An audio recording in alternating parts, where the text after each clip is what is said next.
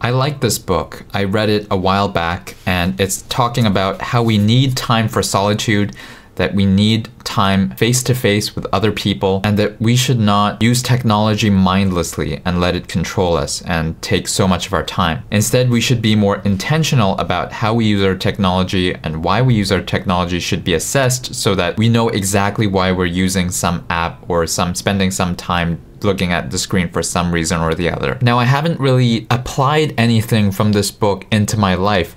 I mean, there are some other things that I did when I heard some other people talk about making your phone black and white to make it less appealing. I am not really binging any social media or YouTube on my phone. Most of the time I'm using it to listen to music or to listen to an audiobook or for messaging. And other than those three things, I don't really use my phone that much, although I still check it quite often, which is not a good thing. But then I heard this case study of a guy who wrote to Cal Newport after having applied some stuff from this digital minimalism book for the last 1.5 years.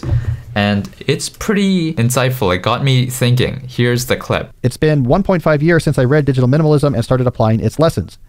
Since then, I have 1, drastically increased how much I read, 2, drastically increased how much I exercise, 3, incrementally increased how much I sleep, and 4, significantly increased the amount of movies and video games I have actively and consciously consumed, in contrast to passive or regretful consumption. But the good in here is that digital declutters and digital minimalism works, right?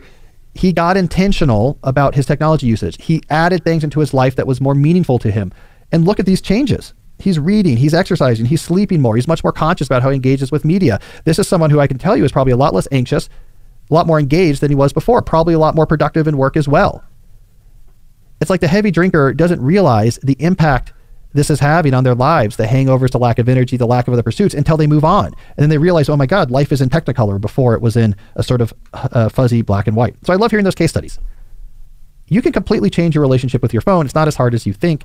And the results when people do can be pretty cool. So I was thinking he's playing more video games and movies than he was before, and he's being intentional about those activities. And I thought, actually, that's kind of something that I want to do as well. I have Tekken 8. I beat the story mode, but I do want to get into the gameplay and get better at it instead of button mashing. It is a form of entertainment, and you can say it's a waste of time, but it is a skill, also a skill-based game that requires a lot of learning and dedication, and learning to get better at something like that kind of game, a fighting game, is pretty fun. So there's a part of me that wants to get into that and learn it, but the default when I sit down on the couch to relax is just to turn on YouTube. And sometimes, yes, I have a great YouTube session and I absolutely loved what I watched, but there are times when I didn't really get much out of it and it was a waste of time. So I think I want to be more intentional about watching YouTube on TV. That's my huge time suck. So unless I schedule it in my calendar of watching YouTube for 30 minutes to an hour, I will also schedule in time to play Tekken 8. I'll give it a try and see if I enjoy it, see if I really want to get into it, learn the details of the game. But yeah, food for thought about being intentional with media instead of just being sucked into it and binging and watching things mindlessly. So Mochi's surgery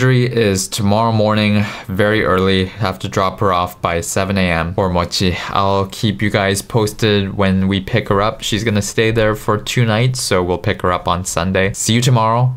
1% better every day, baby. Today I did my full routine. I did pull-ups, dips, dumbbell presses, flat and incline, shoulder by try, and Stairmaster. So that was an hour-and-a-half of a workout. It is cold today.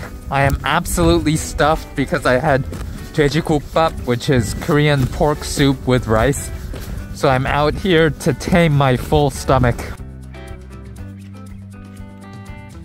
Tigger came for morning cuddles. And now he's had enough cuddles. Tigger's on my desk.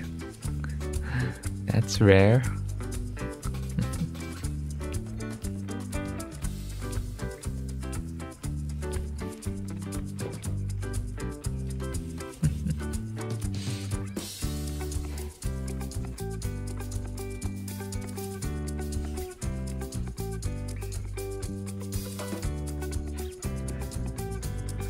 Mochi Tigger.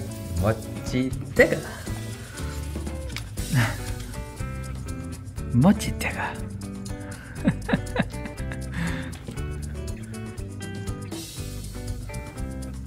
Cuties.